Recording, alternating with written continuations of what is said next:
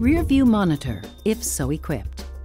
With the shift lever in reverse, your display monitor will change to show a live picture of the area directly behind your vehicle. The color lines display the approximate distance between an object and your rear bumper. The green line designates an object within an area between 7 and 10 feet, the yellow line between 3 and 7 feet, the red line between 1.5 and 3 feet. To adjust display screen settings, press the menu button while the RearView monitor is on, then select Display to access a menu that allows you to adjust the brightness, tint, color, contrast, and black level of your RearView monitor's image. Certain temperatures and other conditions may momentarily affect the clarity of your display's picture.